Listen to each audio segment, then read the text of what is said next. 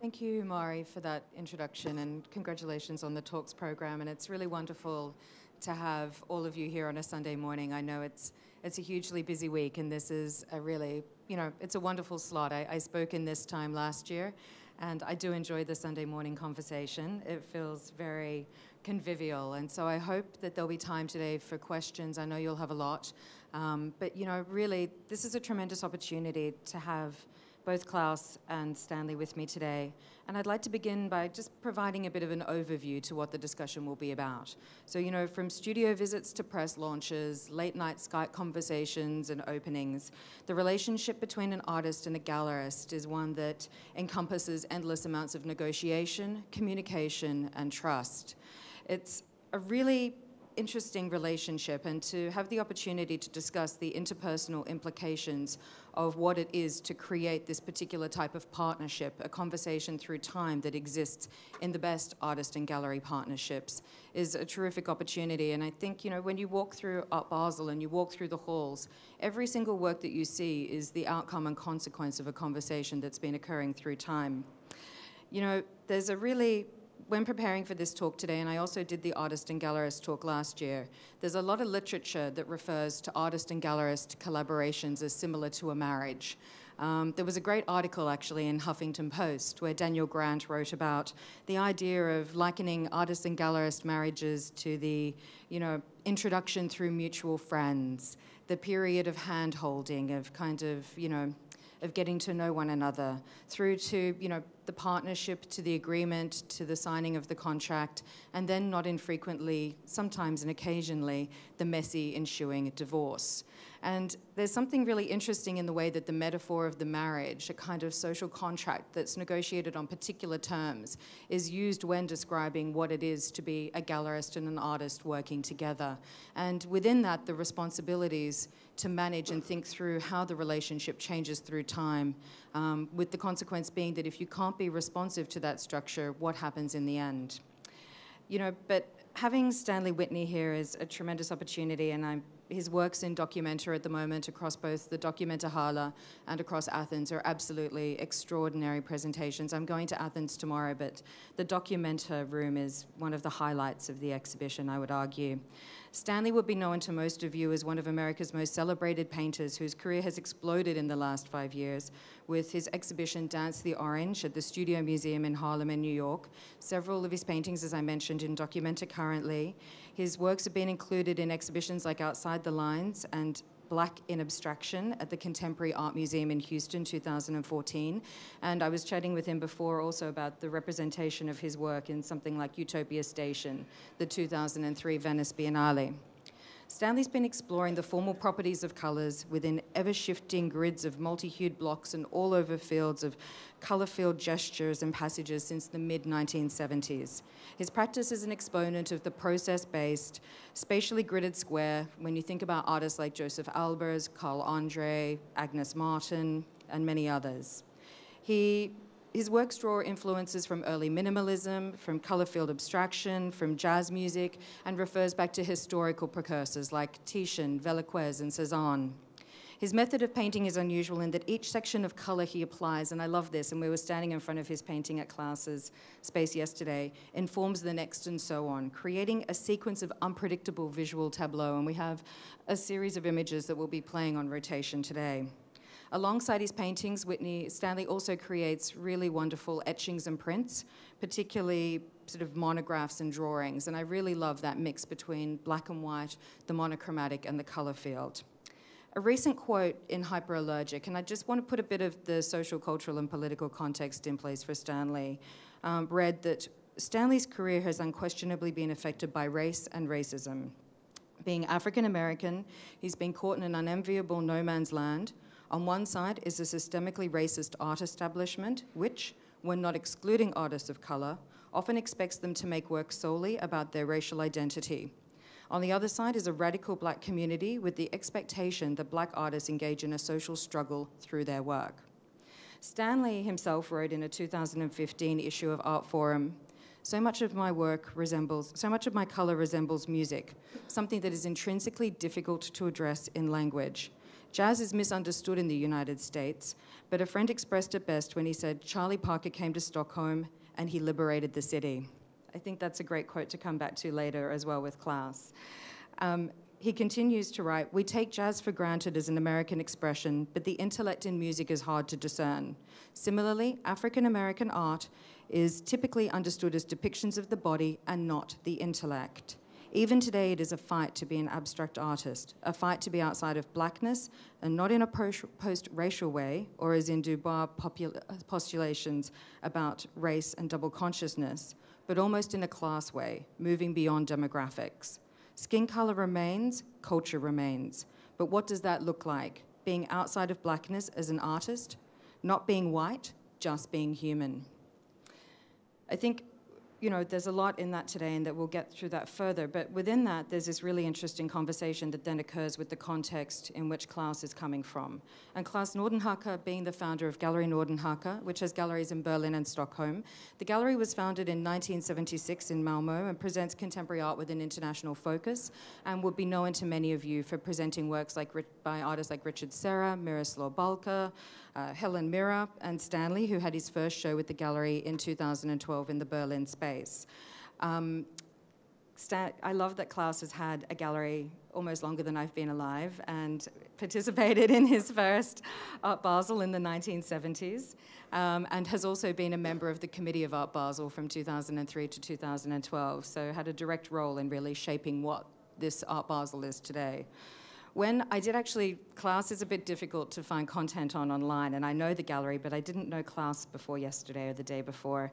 And so I asked colleagues for their impressions of Claes. And my wonderful colleague, Sunita Kumar Emmett from Galerie SKE in Bangalore, described Claes as an intellect, intimidating, and heroic in equal measure. Coming from Sunita was a really wonderful description, and I was equally intimidated in equal measure. But what I love is I actually spoke to other people who said that, Claes really thinks of his gallery as a vessel. He doesn't think of it as a kind of a hierarchy or an institution. He thinks of it as a space in which ideas are proposed. Over more than 4 decades, there's been a privileging of the artist and a prioritizing of the artist ahead of the market, ahead of other criteria, and that privileging of that relationship directly, in effect, enables the gallery to sustain a very particular type of program. It's a very streamlined and efficient team across the 2 cities. It's not bloated. It's not an inflated list of every artist working internationally. And I think this is something that we can go through today, because there is something really interesting. Claes actually sent Stanley an email before we met. And they didn't share that initial email with me, but it was later shared with me. And in that email, it was questioned what I could bring to today's discussion and if I would have any questions. And I have a lot of questions. And I think, really, there was a great thing that was written by Claes that I'd love to share with you before we really get into the nuts and bolts of this. And he wrote a text about the gallery business and its fundamental rules and plights for a panel he did in Barcelona recently. And this particular passage, it was such a delight to receive it, because I thought, oh yeah, we've got this. And it opens up some really interesting ideas that we can explore through this discussion. So I'll hand to Claes to read his passage.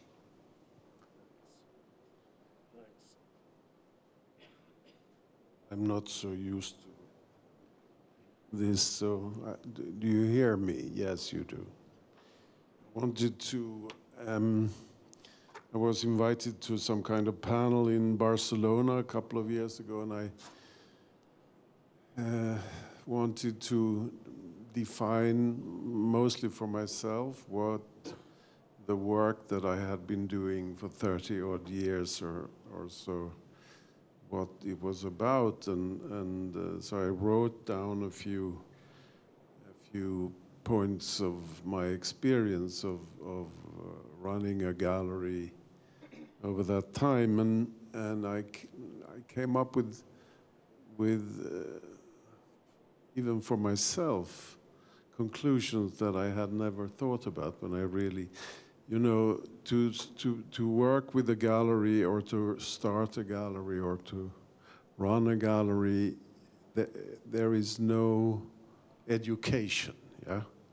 There is no, there are lots of different educations which probably would be good for a future gallerist, but there is no specific education. For myself, I studied law without much success. I didn't conclude my law studies. So, and amidst studying, I became involved with this gallery, and there we go. Anyway, I will quote myself about the role that a gallery, at least in the beginning of an activity. Anyway, what I wrote was, he or she, the gallerist, serves as a cleaner. You clean the gallery. A guard, you have to guard the gallery. An interior architect, you have to plan the way that the space is built. And in the beginning, you are probably a carpenter because you have to build it yourself. In order to get the works to the space, you become a shipping agent. Yeah? Probably, in my case, you transport the works in your own car.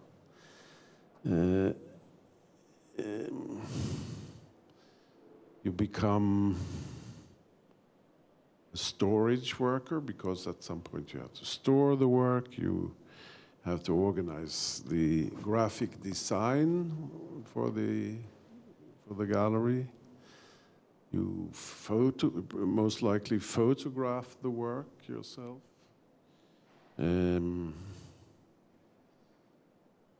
You are, of course, the bookkeeper of your activity.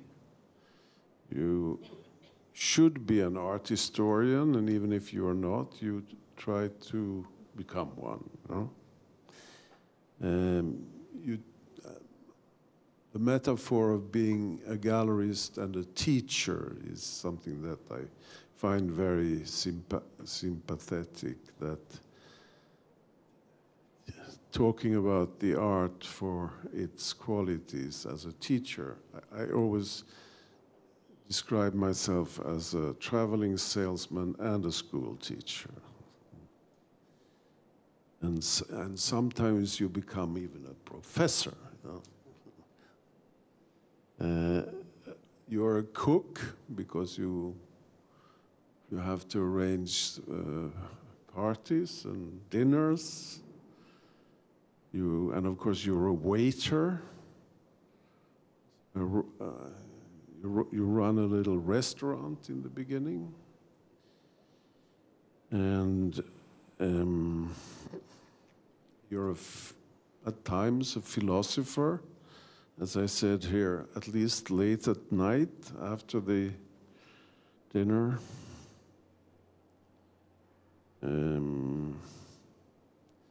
You're a business strategist. You're an actor. You're very often a psychotherapist. You're a pimp at times. You're a sympathetic drinking companion. And later you're an arrogant bastard. You're an interpreter, an arms runner or drug smuggler. That's the way that Hollywood or the film world likes to see the gallery. You're a secretary where the boss most likely is the artist. And many artists are in conflict with other artists in the galleries. Yeah. Anyway, that's what I wrote down, and I think there are some aspects there that one tends to forget when you talk about the gallery. You always talk about the exhibitions, and rightly so. But the work implies a lot of aspects. So. I think there is actually a sentence you missed when you read that, though, Claes, which is the one where you say that a gallerist is a divorce counselor. a lover, in brackets, exceptionally, which I wondered meant on exception or with exception, and a travel agent and a banker. So I think we're going to have to come back to some of those words at the end. But Stanley, given that, you know, I suppose something actually that I wanted to, I think it is a great summary actually of, and there's a number of words that I'm sure would strike a chord with both of you to varying degrees in terms of your relationship with one another and your relationships with others, and the experiences you've had dealing with galleries over the years. And something that I really found interesting with you yesterday when we were speaking was that, you know, in the beginning of your career, you were born in Philadelphia, you studied in Kansas, but it was really 20 years before you had a steady representation with a gallery in your practice, unlike artists of today who are seeking representation almost before they've finished their undergraduate studies at college. And if they're not picked up by a gallery before they've actually done their graduation exhibition, there's a sense of a different kind of career trajectory, if there is such a thing. But when you began as an artist, you came out of a particular period of social, cultural, and political change. You were born in a time of turbulence and substantial social, cultural, and political change in the United States. You know, really working independently, but also teaching for such a period of time. What was your experience of having a gallery in the beginning and also those early years of your practice? Well, Kansas. I got out of Kansas. I went to school in Kansas City, Missouri, at Kansas Art Institute, in the Midwest. Although I was from Philadelphia, so it was like, why would I go to Kansas City?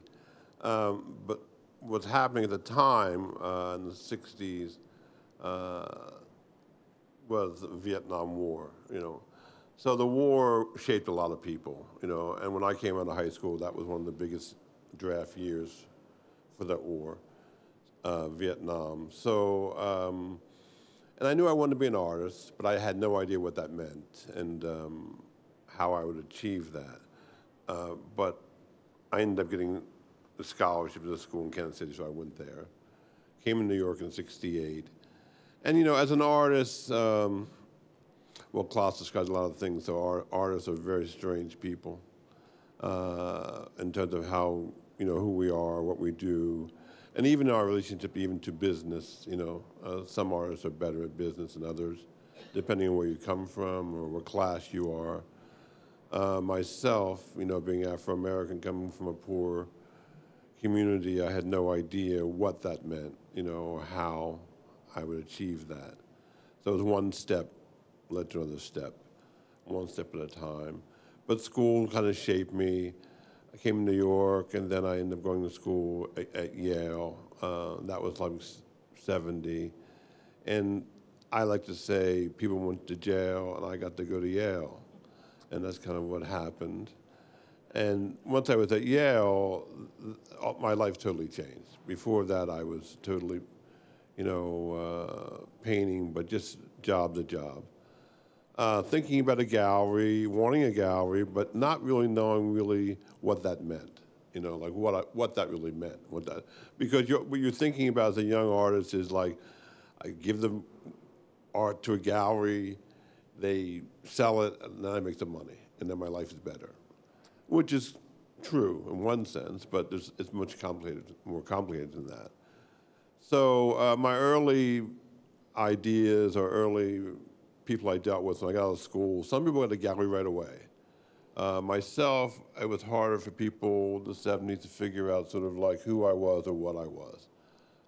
Race always plays a big factor in my life, whether I want to or not. You know, it always has, and I guess always will. And so the first, I didn't get a gallery right away, which was really kind of shocking. I was like, I don't know why. But a lot of us to do with race in the art world, you know, and things really changed. The one thing in the art world that really changed with the race was Basquiat. You know, he really kind of like, it was kind of like the Berlin Wall fell down with Basquiat. It was like that. Myself making work that was kind of coming out of color and minimalism, and people had a hard time figuring out sort of, you know, like, where are you coming from? You know, what are you doing? And I was much more of someone who was much more involved with being in the studio. I was really like a studio person. And people I grew up with in the 60s and 70s, we kind of thought we had a lot of time to paint. We thought looking at people like Rauschenberg or, say, Barnett Newman or all these art, or Gustin, I knew Gustin pretty well, you really felt, well, you figure, well, I'll give it 20 years or 10 years before I show. You didn't think you were going to show right away. The money in the art world, kind of in New York, I can speak to the New York art world, kind of came really in the 60s. You know, people started, before that, most artists didn't have much money, or there was a big art community. You could be at the bar, a lot of art bars, you could see de Kooning, you could see, all these people, they were there. Whether you talked to them or not, they were all there. Now, no one's there because the rich artists are kind of gone, So you felt you had more time, we had more time. So I wasn't so upset that, I didn't get a gallery right away, like people who got galleries out of school, 72. I wasn't that upset by that. You felt like, maybe 10 years, 5 years, 6 years, you would get a gallery. Well, it didn't sort of work out that way for me. And then you start realizing that really you can't, as an artist and gallery, you can't really think about other people. You're on your own. Why things happen, or like now, why I'm successful now, It's just the way it is. You can't say, well, this should have, it's just time shifts, things shift, the world changes, and I look back at those years where I didn't have a gallery as really good years now, because that time allowed me to do anything I wanted in the studio with not being bothered, and now I'm really on solid ground, solid ground. So the first gallery I got was, I dealt with a woman Peg Austin, Afro-American, she had a small gallery in her apartment, and I showed with her. And that was fine. It was kind of like an odd thing. I mean, there wasn't much money. The money thing was always an issue with her. She'd pay me a little money, and then there wouldn't be much money, and she would say, "Want this African sculpture?" And I'd go, "Yeah, I'll take the sculpture." So that's a big thing. The money thing with the artist is more about having the freedom to work to your potential. That's what you want as an artist, to work to your potential. So that was my first gallery. Then Jose Ferrer, a team, it wasn't team then, he had a small gallery in Lower East Side. And Jose really did show me for a long time. He really, I have to give him a lot of credit, he really showed me. When everyone else said, I don't know what that guy's doing, he said, I'll show you. It's just the kind of personality he is. I'll show you, And so that was really good. And slowly, I got a better sense of what I wanted from a gallery, and what that is. I think, it's hard to figure out that the relationship between an artist and a gallery is a really special relationship, a delicate relationship, and and sometimes it's a difficult relationship. I mean, I think when we were speaking yesterday, Stanley, that it's interesting, that idea that you didn't have a commercial gallery immediately, and I think that gives young artists more space if they're not immediately represented, to have risk and experimentation and space for failure, which is important as a young artist as much as achieving a resolved body of work in many ways. Yeah, I think it is, but now it's just difficult because for the young artist now, it's just more expensive. I mean, it's hard for young artists, right? It's hard for anyone, whether a young artist or a young gallerist, because of the economics, the space. I mean, New York, when I came, downtown was totally empty. You could walk from, there are a couple of art bars, a couple of places. There was nobody. You could walk from, you could walk from like 18th Street down to Canal Street, middle of the night, and there'd be nobody on the street, zero. Rents were cheap. You felt you had the time. You could have a part-time job. You could make your rent in a week. those situations are now not the situations in New York anymore. So it's hard. I mean, and if you're going to be a painter, you have to have a big space. You know, you have to afford canvases. You need a lot of time. You need a lot of time. As an artist, you need a lot of time around your work. So economics has changed a lot in terms of even the kind of art you can see, you know, because of economics, you know. That's Absolutely, and I think, you know, the stakes are high, and people are visible early. Right. And, you know, I think that space of how you do it takes time. You know, both of you, something that I love about your partnership is that you, although you'd had a conversation that had been going for much longer, since the early 2000s, it wasn't until 7 years ago you began working together in a formal capacity, and that you both bring a level of experience. You know, this is not a conversation today about a young artist and a young gallerist, you know, starting together, building a gallery, building their reputations, you know, 30 years of struggle and, you know, kind of highs and lows. This is two people with a cumulatively a serious amount of experience and understanding and precursors and benchmarks for the ways you want relationships to be in this context as much as how you don't want them to be.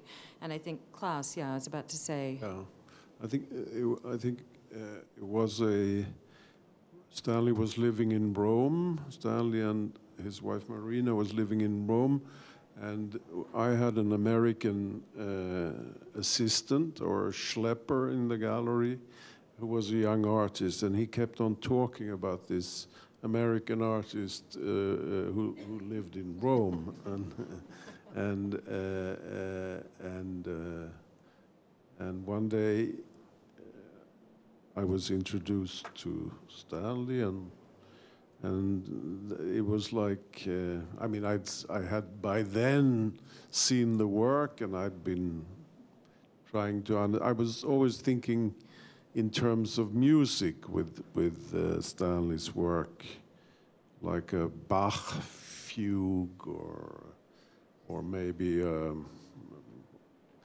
jazz, one of the more reductive jazz, free jazz people.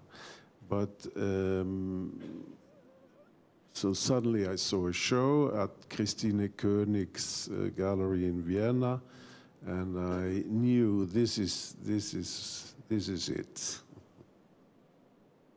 I think, you know, there's a story that Stanley told me yesterday that you met the first time, and he came to Rome and had a chat with you, and or came to Berlin. You met in Rome, but came to Berlin and had a chat about, you know, a kind of early conversation about maybe working together. And you said, you know, I'm not really picking up any new artists at this time. I'm focusing on video, not on painting. But then you actually acquired one of his works, which is interesting. So as a collector yourself, you were collecting painting, but as a gallerist, you were thinking something quite different about the gallery. Yeah, I mean, I always see myself as a dealer and a collector. A collector meaning that I must commit to the art that I am interested in. And committing to the art means, among other things, acquiring works for yourself that you don't want to lose because you want to have them in your immediate surroundings. And so I got a painting of Stanley, which I still have, and little by little this developed. I think it's interesting, you know, do you live with the painting? Yeah. Where is it? Yeah. Is it in your home? Yes. I mean, I'm happy to live in Berlin, where there is space enough to house a lot of works. I think it's interesting yesterday when I was speaking with Stanley about your collaboration, and that you just brought up then that you think that perhaps it's a piece of music, your collaboration with Stanley. I was surprised to hear Bach then, but maybe not entirely unsurprised. I'd love to hear what Stanley thinks, what kind of, because music is such an important place in your practice. Well, for me, you know, I'm glad he brings up Bach, to tell you the truth, because, you know, great music's great music for me. So, you know, the music thing in terms of my work is there was always music, you know, for me. Music, I think, where I grew up, coming out of the community I grew up with, the music was the most important thing. Music, I think, and you know, I'll say this in terms of maybe in the Afro-American community, I think music sort of saved everybody. It's the music. And so whether you go, you know, if you go to a black church or something like that, I mean, it's always the music. And they always reinvented every generation. So there was the music. So when I went to art school, I had the music, but I didn't know really what the art was, you know. And funny, because the Cezanne show here at, you know, at the Kunstmuseum, it was Cezanne who, when I went to a freshman school in Columbus, Ohio, and then went to Kansas City, and there was a small little painting at the Columbus Museum, Cezanne, and I saw that, and I thought about, you know, music. I thought about Charlie Parker. I saw that and thought, it's like music, because it had such great rhythm to it. So that was probably the first key to me, like, oh, wow, I could relate to it in terms of music, in terms of how the rhythm to it. So the music was always there. Then we're trying to figure out what does that mean in terms of visual, what does that mean in terms of painting? And so that's something I've been working on, still work on. So that's part of it. There's all different, it's like with painting's not the pieces to the puzzle. That's part of it. When I'm in Claes, it was interesting because, you know, when I'm in Claes, I was showing Christine Koning in Vienna, who I met through David Hammonds, and we did a show together there. Claes saw it. I went to Berlin. It was great meeting Claes, you know, a real established gallery. I was very eager to want to show with him, and he was very slow about it. You know, it wasn't like, okay, great, let's do a show. But he was very slow about it. Then I thought, well, maybe it won't happen, because I was even thinking at that time. We were living in Rome, and we had Marina and I had a son who was 8, and we were thinking, should we go back to the States, or should we move to Berlin? That's what we were thinking. I was thinking that. So I was thinking, I'd go see Claes, I would go to Berlin, and I would think about whether I would go back, move to Berlin. But what I made the mistake is I went to Berlin in the wintertime, and I couldn't go from Rome to Berlin. I thought, I can't move to Berlin, it's too damn cold. And I thought, well, it's gray and cold, and Rome is so beautiful. So we went back to the States, and then Claes acquired a painting of mine. And then dealing with Claes, I think, for me, it's been, in a way, we move very similar in terms of he looks for a sign or he feels things out. And that's the way I move. I look for a sign, or I think about when's the right time to do this, to do that. And so in Berlin, we had a great conversation, because we were sort of the same generation, about politics and the wall had just come down and what was going on. And that was really something that always stayed with me in terms of how we move. If he comes to my studio, how he looks at things. If we say we do a show, well, when we do a show, he really feels it out. The first time I did a show at his gallery in Berlin, I took work from both my New York studio and my Italian studio. And people always ask, well, what's the difference between my Italian paintings I paint in Italy and the paintings I paint in New York? And usually at that time, the things I painted in Italy stayed in Europe, and I never mixed the two together. So this first time I did this show at the gallery in Berlin, I brought the New York paintings, some New York paintings, and some Italian paintings. And you couldn't tell the difference, which I was surprised, even myself. But then what was interesting, too, with the gallery, is that when we went to hang the work, we had all this work downstairs. We were looking at it, putting it around. I had no idea. Well, I put this here, put this there. And Claes came in and said, put this, put this here, put this here, put this here, and we're done. And he was absolutely right, because it was his space. He knew it really well. And so it was interesting in terms of really how we relate, how we get things done, what gets said, what gets felt out. And that's how I do in the studio too, you know, like that. So, relationship with artists in the gallery, it's kind of delicate, and it's interesting because it's that, and then there's a money factor, you know what I mean, all that. So it's really mixing art and money is kind of a strange thing, very strange thing. I mean, I suppose, Claes, you know, there's something there when you began the gallery in 1976 in Malmo, when Stanley talks about beginning his practice in New York and moving to New York, and the way that there wasn't so much attention, and the way that it is amplified and heightened in the current kind of moment. And when you began the gallery, what were the things that, you know, when Stanley says it took a long time for this to eventually happen for the two of you, you know, would it have been something 40 years ago if you'd met Stanley? Would you have said yes quicker? Was it a different way that you thought about how you built relationships with artists and established the foundation for the gallery? Well, I came of age about the same time as Stanley, and which was highly political times. Even in peaceful Sweden, it was very confrontative, and of course a Marxist ethos is something which has dominated my grown-up years. I mean, I was, however, not very interested in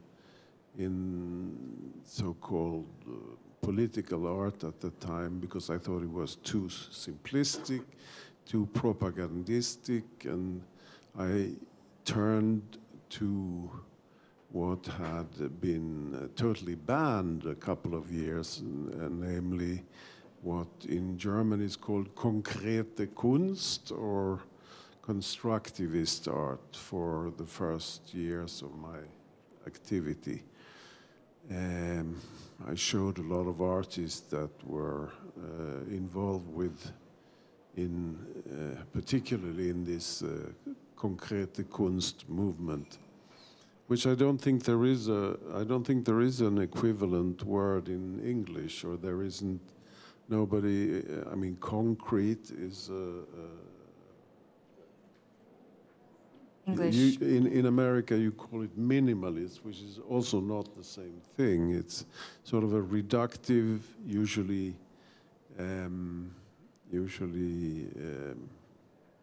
geometric art form. Anyway, at some point I felt that was a cul-de-sac.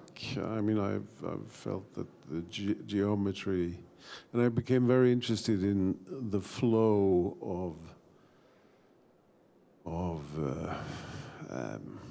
painting. Yeah, so I did a lot of shows with fundamental painters, like monochrome artists. I think I showed almost all of the American and European monochrome artists until the gallery began looking like a church of monochrome, where for the general public, every show looked the same. So with the exception of 3 or 4 absolute enthusiasts, there were no people coming to our shows. And that's when postmodernism hit the art scene. And I moved the gallery to Stockholm and opened up moving into a space which was very generous in the Royal Academy building in Stockholm, and I showed a lot of sculpture, which was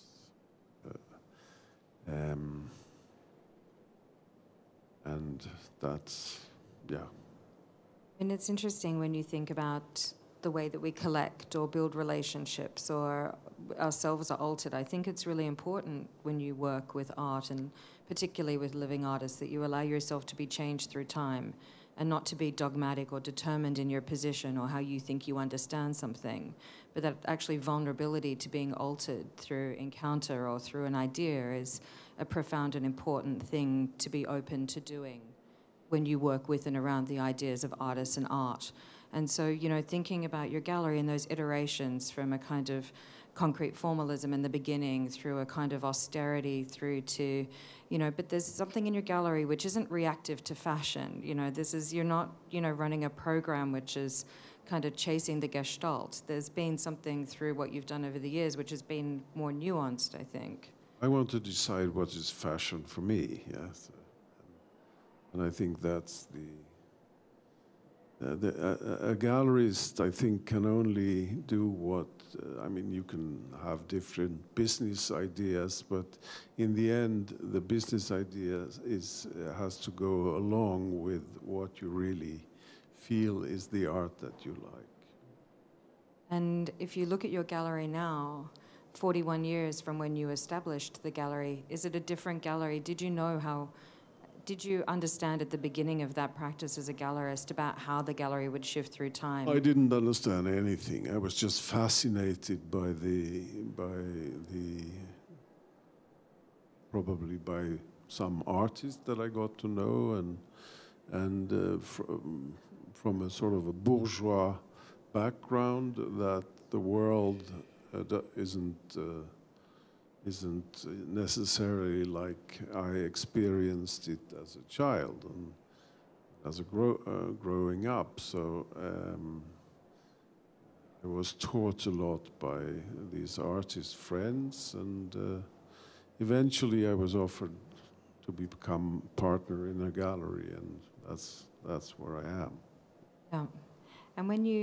And what is it when you see Stanley's work? What was it in that moment when you acquired that painting from Koenig?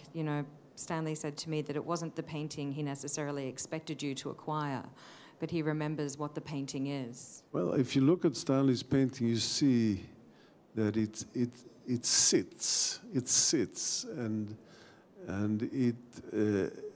it has a structure which probably appeals to me, coming from that reductive side, but it also allows for, there's an order in the paintings, there is an intensity, there's a very high color level, but in my view, he seems to be able to deal with that in a highly interesting way.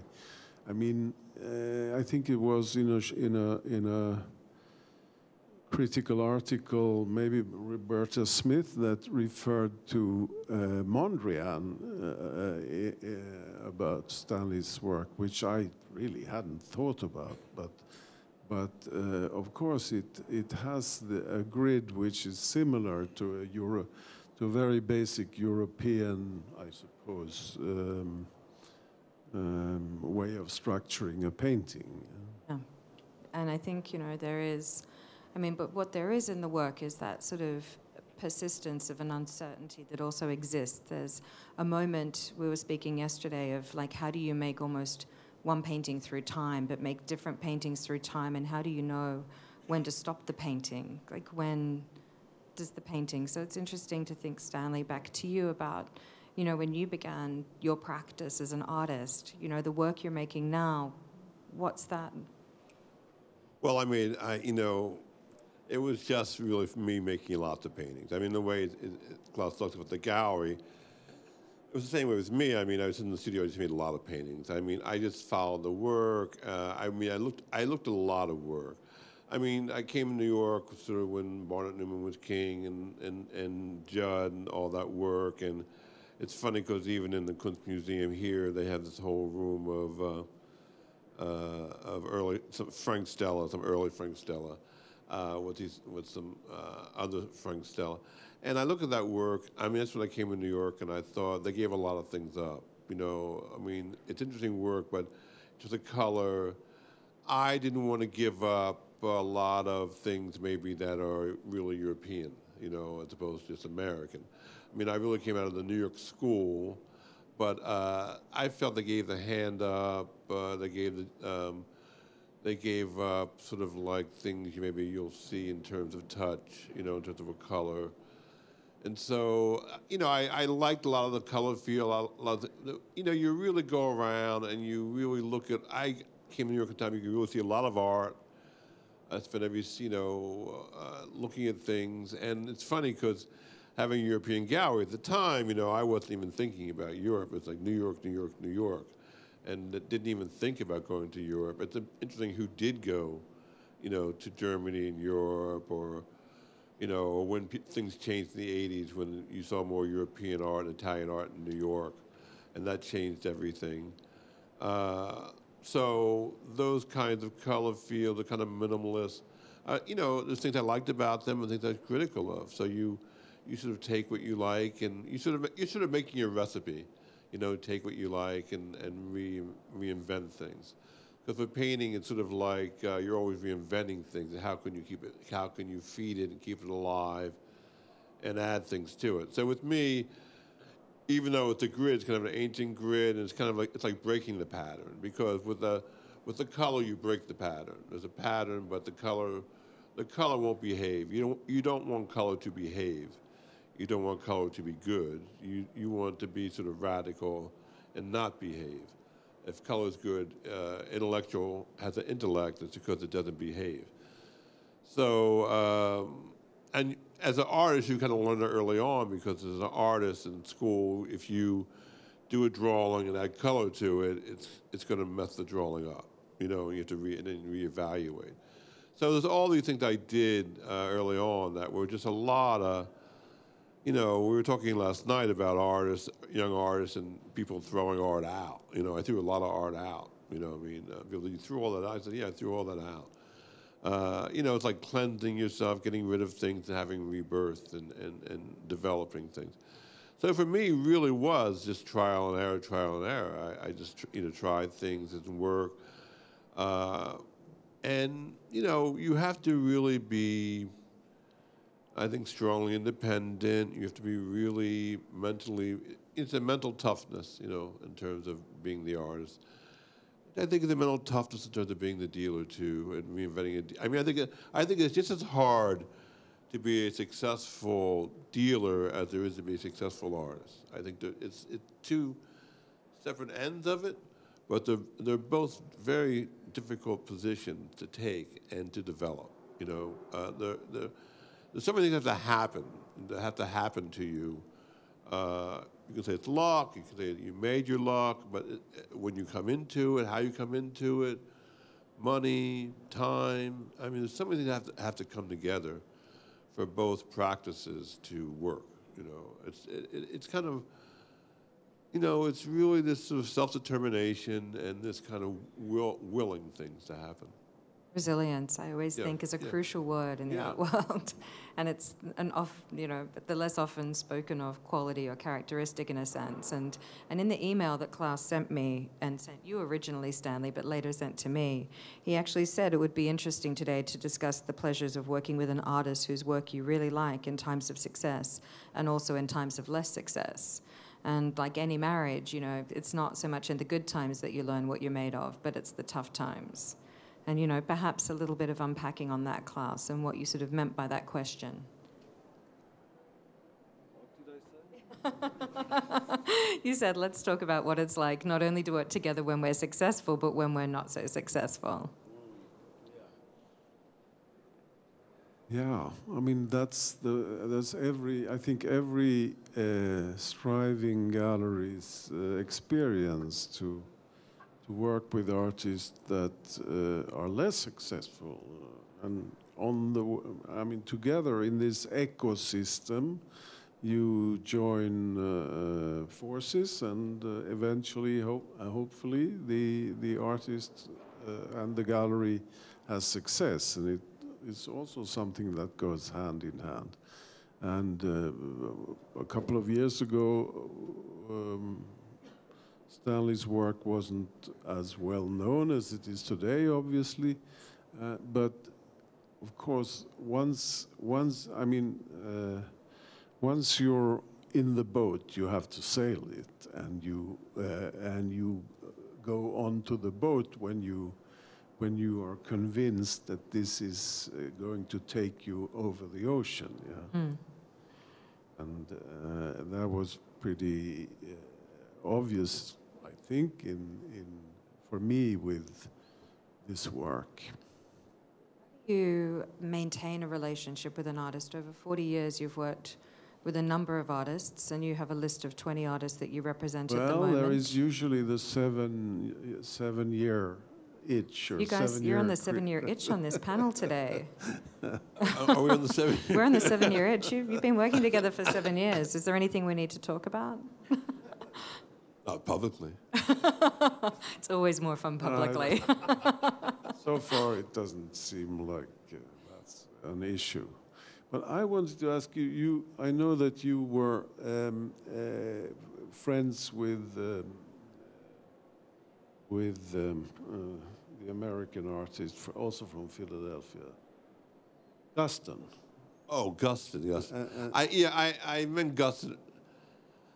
I only knew him for a short time. I met him in '66. I was a young student, and he, a summer program, and he wasn't he was not the Guston we know now. He wasn't. He was sort of considered a second tier abstract expressionist. And I got it was a summer program at Saratoga Springs, summer of '66, and he was living in Woodstock, and they got him to teach this, and he liked my work immediately. He was very old school in the sense he would come in and say, there was a couple of people he liked, and everyone else he said forget. And so he liked me, he liked my work, and it's interesting because I was sort of I was trying to figure out how to get into, contemporary work. I mean, it's funny now because I look at work now that, it's funny about the whole politics of art and what's people like now and what you couldn't do then. I mean, it's like, why couldn't you do it? It's just you weren't allowed, It's like, but who made those rules up? I mean, it's kind of strange, And so I was trying to get to abstraction, and he was going to figuration. So we met at a crossroads, and he would say to me, like, why don't you go paint that car? Why don't you go paint downtown? I was like, why would I do that? I was really looking at trying to get away from some kind of made-up figuration I was doing. So but the great thing about that generation of people is they lived and breathed art. They just lived. I mean, their kids didn't matter, their wives didn't matter, nothing mattered but their art, And that's probably the bad thing about them, you know what I mean? But the art thing was just like over the top. I mean, it was just like he was just that generation of people, whether it's him or, Rauschenberg, who I knew. Those people just, art was everything, And so I learned a lot like that from him, in terms of what that was, and looking at work together, how a painting's put together, And so that was really a real key to, he got me to New York, from Kansas City. He got me to come to New York. He worked it out so I could come to New York. So he was very important to me that way. I mean, you keep a very streamlined studio. You don't have a huge amount of assistants. You do the work yourself, even when you're working in New York and Italy. You do a lot of the work yourself. And so hearing the importance of that relationship with Guston, but also, there are other relationships you've had throughout your career, and I suppose those relationships with artists are as important as the relationships with gallerists. And you were saying yesterday, Christina was important, Jose, but then we worked out that you sort of said to me in the beginning, I was shown with about 3 or 4 galleries, but then we worked out you'd shown with about 12, because different relationships have different levels of import or presence at different times. You're currently working with Listen as well as working with Nordenhake. And so, with those relationships, what are the relationships that have been key? You're married to an extraordinary painter in her own right, Marina Adams, and these conversations, when you speak of that generation who live for art, but at the separation or expense of their families or personal lives, what do those relationships feel like to you through time with other artists and with galleries? Well, now I'm an older artist. I mean, it's funny, I can't even think, I guess I'm a mature artist now. You sort of like work those things out. I mean, there's other galleries I had were important at the time. Like Christine Koning was the first gallery to bring me to Basel. That was a big key, Europe. That's how I got involved with Claes. So all the galleries were, sometimes with artists if you're not growing at the same time, you can outgrow each other, I think that's a big thing. Then I think you have to start thinking about what you want from a gallery, is the kind of space and time you want, and whether they give you that, how they, what you want in the studio. I'm the kind of artist who I do all my work myself. I have no assistants. I even wash my brushes out myself. Which when I wash my brushes, I think, why am I doing this? Why don't I hire someone to wash my brushes? But I like my brushes totally clean. I don't think anyone could clean my brushes as clean as I could. Or if they did, I'd watch them. I'd watch them. So little things like that, in the studio. In the studio, no one ever sees me paint. Now people, because I have assistant, they do see the work unfinished. Used to be no one ever saw the paintings unfinished, except for Marina. My son, I don't think, never seen me paint, He's like 26, 25. He's never seen me paint, So I'm very I'm delicate that way. And I think you want a dealer who knows you're delicate that way, and doesn't push you to do things that you don't want to do. And sometimes you don't know really what's best for you, in terms of an artist, because you're so busy making art that you don't see the world.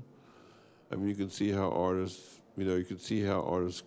commit suicide in the studio because you're just outside the world sometimes. It's like a delicate time. It's like, it's like a newborn child who doesn't know life or death and what's the difference, So you want a dealer who allows you that room and that space and doesn't push you to places you don't want to be. And sometimes dealers push you places you don't want to be, and then you realize, I don't want to be here, So you move on. So that relationship of what that is, and so it's like a reading, It's like how you read a painting, how you read a dealer, how you read a situation. So now I have a better sense after you have, it's like the same thing. It's like, you date, and maybe then one day you get married.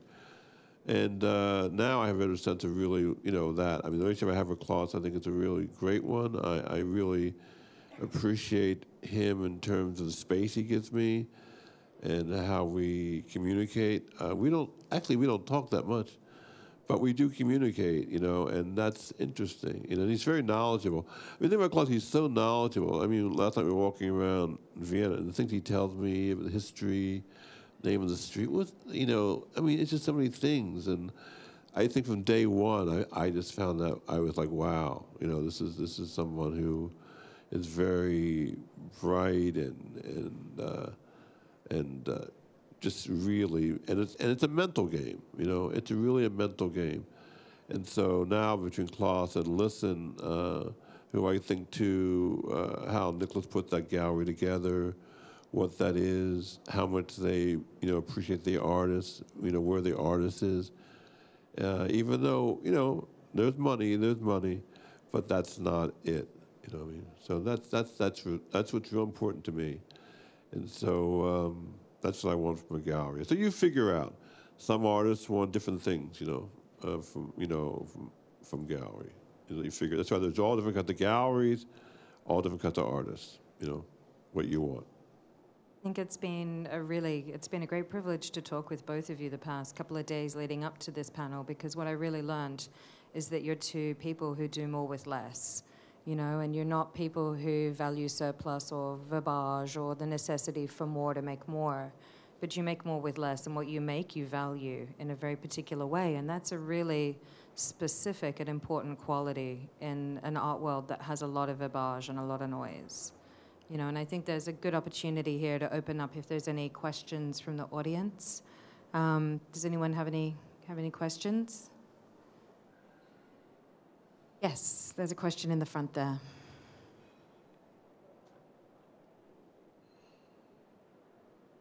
First of all, I would like to thanks to the organizers of the conversations, because having making our life more rich during these days with these very precious testimonies. Then I would like to ask Stanley, when you mentioned at the beginning, you thought that the relationship with the galleries will be just easy, you know, sell, buy, etc., and make your life more tranquil.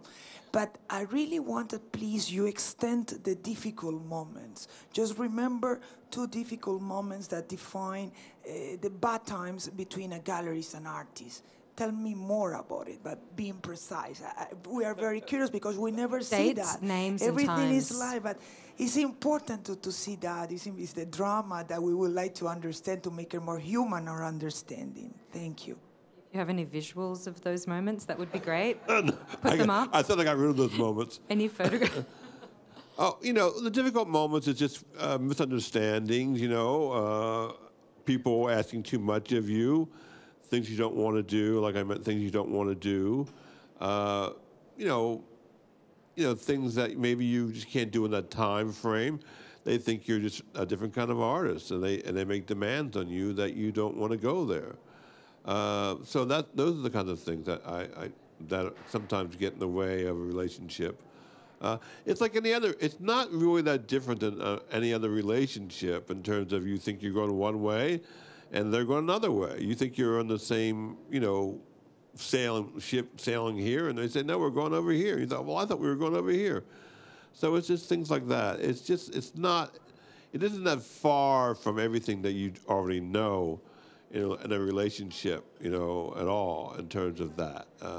So things like that's all I can say about it, really. I can't get into, you know, it's like then you sort of get personal about, well, you know, my life, and I'm not going to get personal about it, but that I would say it's things like that. Is that okay to say that? Does that answer your question? I mean, Remember that Stanley is not my boss and I'm not his boss. Yeah, so it's some kind of equal standing in the relationship, which makes it both easier and more difficult at times. Yeah. I think that's, you know, this is personal. You know, working with art and artists is personal. You are dealing with complicated issues in terms of the work. When an artist wants to make a substantial change with what they've been doing, and if they're getting a lot of recognition for what they're currently doing, and that's not going to speak to the market in the same way, then, you know, what happens in that relationship? No relationship is ever 50-50 in perpetuity. That's the problem. That's when marriages break out, when someone realizes it's more 90-10, you know. So, you know, how do you, you know, I think there is within your relationship, and this is something that you do bring, which is a level of maturity, which allows you an economy of words, which allows you a preciseness of communication. Yeah, I think so. And like I said, I think also because we grew, I mean, even with between Claes, even Nicholas, we grew up at a certain time, and we have understanding of how we move through the world. Although the world has shifted, the world's changed a great deal in terms of, you know, I could say in terms of a race, in terms of a lot of things for me. And a lot of things are, you know, different, very, very different. But we kind of, you know, and you have we all know we have to adjust. You have to adjust. And so we have the understanding. That's a big thing, too, for me, to work with someone who has a sense of who I am, you know, and where I come from. I think you said before 3 words which keep echoing for me, which is color doesn't behave. You know, and well, you don't want color to behave. You know what I mean? I mean, you're trying to paint. I'm trying to paint things that people will live with. You know, it's to live with something, not to look at something. To live with something, and so to live with something, and all for something that will, you know, if you change, it changes. You know, it's not like something that just. And color, I mean, people sometimes ask me, do you have theories of color? I have no theories about color.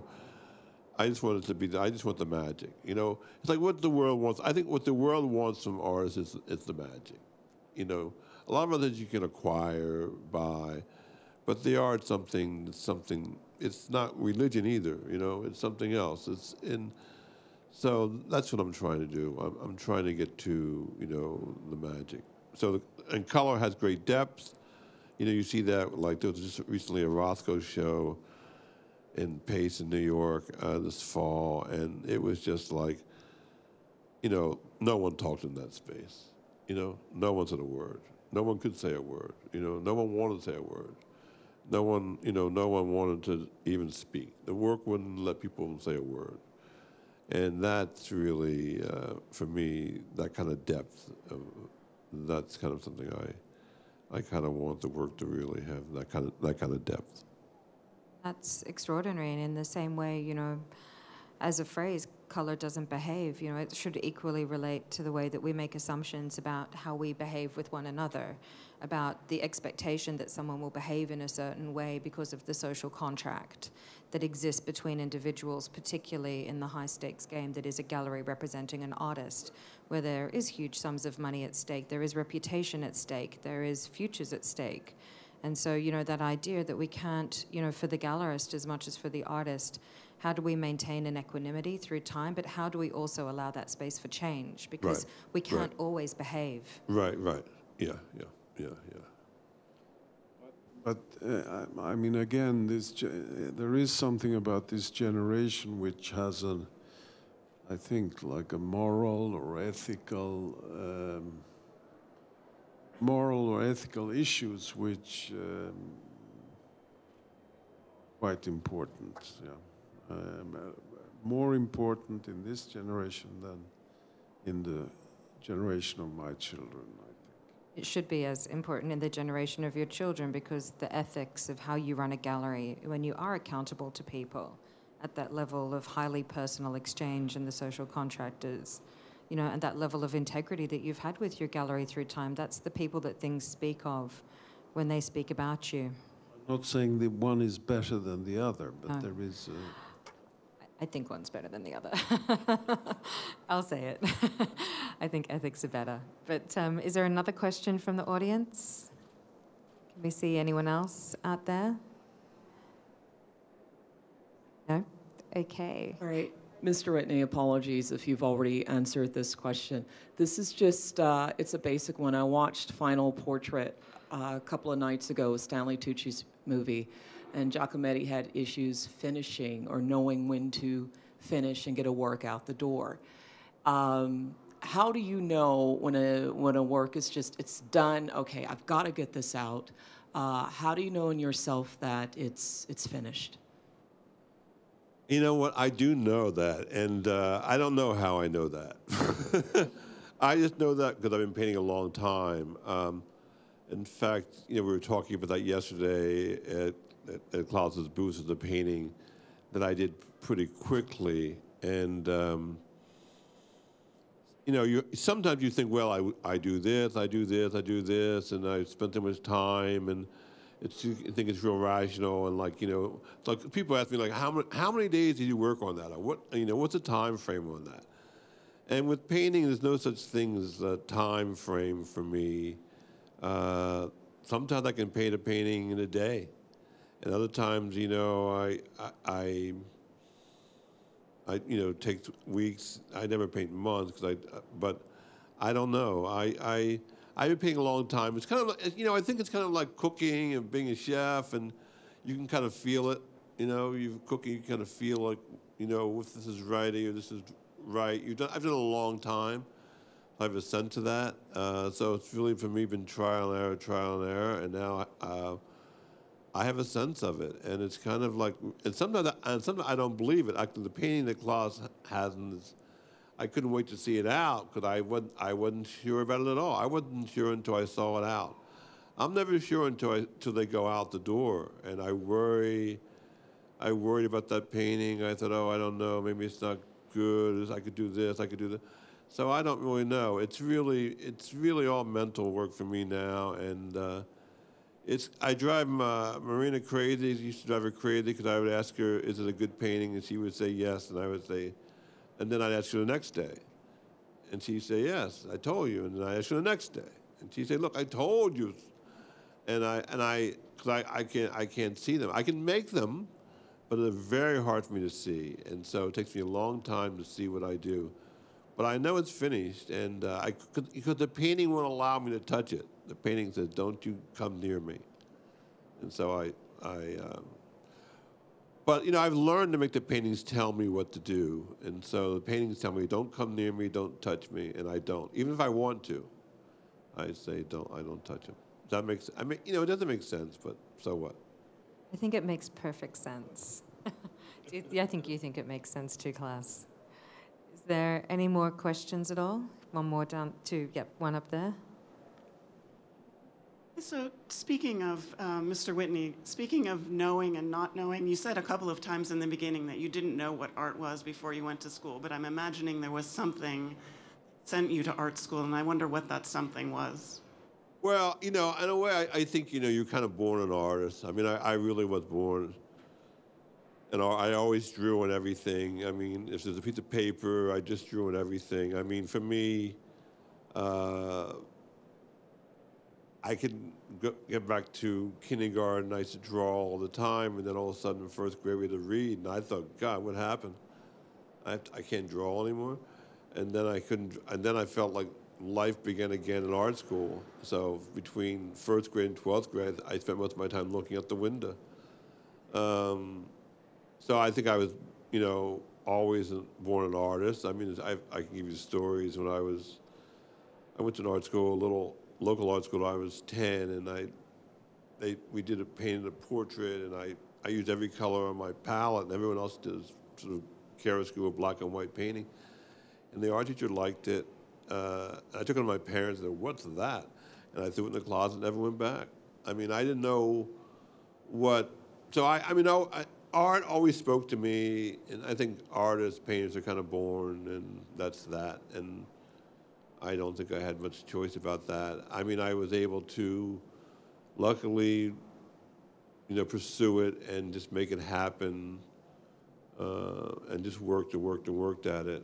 Nothing, you know, I didn't let anything get in my way to be an artist. And even when I taught, I always made sure I never got in any student's way, not get in their way, because you know, so I was just born an artist, you know, and luckily it worked out, and now people know I'm an artist. There was one more question down the front here, just near the camera.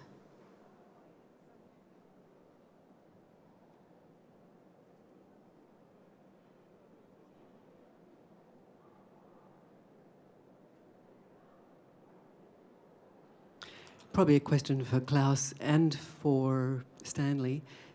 What comes first, the body of work that is then exhibitable, or a commission to create a body of work for an exhibition?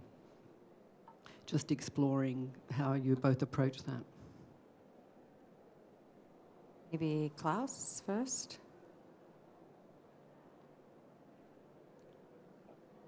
I can't answer it. There is no answer to it. Stanley. Well, I mean, for me, I'm always making works, but sometimes it can work either way. You know, sometimes you're just ready to have an exhibition, and sometimes you're not. You know, it just depends on where you are at the moment in your life, and that's what I think. I think it depends on where I am, and then, you know, other times I think maybe if it's a, you know, like Documenta called me, and you know, that sort of made me, wow, I never thought I'd get that call, and so then you're inspired to make some work, you know, so it can happen all kinds of ways. Maybe perhaps, Claes, when you're working with the pragmatics and necessity for streamlining resources in the commercial gallery structure. You know, you've got your dates, you've got your program, you've got your artist locked in, but then something changes for an artist and things are unpredictable. How do you manage in the gallery that shift of, you know, when you have something that you've predetermined but that thing can't deliver? How do you flex with that? You make a group show. Excellent. Straight to the stockroom. It's called the Christmas exhibition. See? There's always an answer. Make a group show and try to find a great theme and a great title for it. The theme isn't you dropped out. Is there any more questions at all? Yes, one more there. Stanley, you earlier said that color doesn't behave, and then later, just a sentence after that, you said color doesn't have to be good. Why does it has to be what? why does behave have to work with good? Oh God, did I get my subject? Why does behave have to be? Well, you know, the thing about the art, making the art, it's full of contradictions. You know, there's lots of contradictions in terms of that, in terms of good, behave. I'm not sure what good means myself in terms of that. I mean, you kind of see that in artists. I mean, maybe you look at different artists who are great colorists and you get a sense of that. But I don't know. I don't know. I don't know much. Sorry. I mean, I think it's that shift of the words, really, and I think it is, like you said before, it's within the painting. It exists within those moments of, you know, where the painting asks you not to touch it anymore, where you have to, through time, negotiate your own relationship with the process of making, because your practice through time has been driven by that process. If you use words like good or bad, that's kind of hard to say what that really means. You know, if I say good or bad, or even it hasn't behaved. You know, it all has, the words have different meanings for different people. So I'm not too sure if I say it like just in a general sense, if that makes sense. You know, because we're not talking about a particular painting or that. I don't even know if I could even. It's hard for me to explain a lot of things that I do in terms of the painting. You know. I think for me, the phrase "color doesn't behave" was interesting, both in terms of describing the painting itself and the process, but also the social, cultural, and political implications of you being a colorist when there are certain demands or expectations that are made to represent race or to speak to a larger schematic in terms of your ability to be the kind of painter that you are through time. Yeah, I guess so. I mean, race is such a... It's funny. I mean, politically, it's used very well. I mean, what race is, but in my studio, there's no race. You know, you don't paint thinking, well, I'm a certain race. You're just a painter. You're just painting. You're not. But then you are, obviously outside the studio and your life that affects you, and so all those you bring it.